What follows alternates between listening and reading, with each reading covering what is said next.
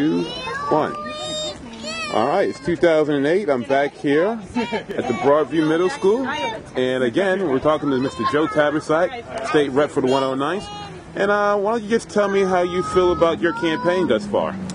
I feel pretty good. I've had a good response since I've been out on the campaign trail. It's a tough time, though. You know, everyone agrees that we're going to have our work cut out for us next year. You know, people are actually surprisingly positive, and I've received a lot of positive feedback from what I've been doing for the past 2 years. So it's been a good response in general, but people are understandably concerned about our state economy and our national economy. So it comes with some reservations, but I feel pretty good about the campaign we've run, and looking forward to the results tonight. All right, well, I'll see you down at the Democratic headquarters later on tonight. You look a lot better than you did 2 years ago. And Thanks, good luck. Thank you.